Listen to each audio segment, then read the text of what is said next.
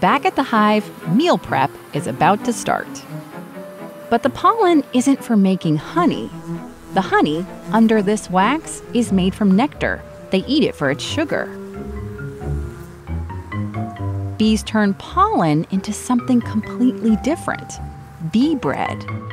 That's their source of protein. Step 1. Find an open spot.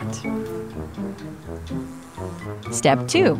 Deposit your goods and pack them neatly. Step 3. Let the pollen marinate with a hint of honey. And voila, it's ready.